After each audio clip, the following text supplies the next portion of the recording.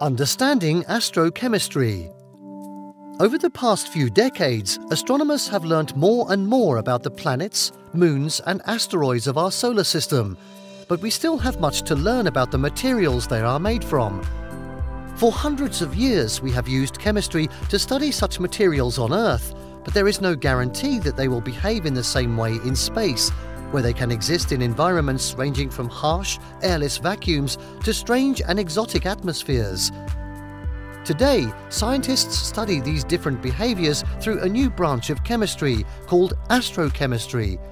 It is still a very young field of research compared to chemistry, and not many people know about it yet.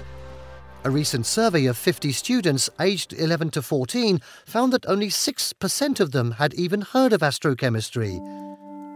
As a simple example of the kinds of questions astrochemists aim to answer, think about how you would mix a spoonful of sugar with water. On Earth, this would be easy. You could simply pour the sugar into a cup of water and stir it in. But on a space station where there isn't any gravity, the water would form a floating bubble, which would break apart if you touched it. How would you mix in the sugar in this case? Over a century ago, scientists discovered that all matter is made up of tiny, indivisible particles named atoms, which can be combined together to form molecules. Later on, chemists developed ways to create new molecules and materials by combining atoms together in their labs. At the same time, biologists have found that many living organisms have evolved to make new molecules and materials by themselves. More recently, astronomers have managed to collect and analyze samples of rock from different parts of the solar system, including the Moon, Mars, and even an asteroid. By studying these samples, astrochemists have discovered that molecules with strange and complex properties can exist in space, which incredibly can also be found in living systems on Earth.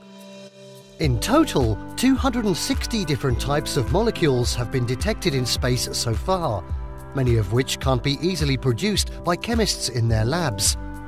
We know that they aren't being created by aliens with advanced science labs, so where are they coming from? Many astronomers now believe that these molecules are being created by stars, but they still aren't sure how stars could be assembling atoms into new molecules and materials. To find the answer, astrochemists have turned to a technique called spectroscopy. In the 17th century, Isaac Newton first showed that sunlight passing through a glass triangular prism would split into 7 distinctive colors, named a light spectrum.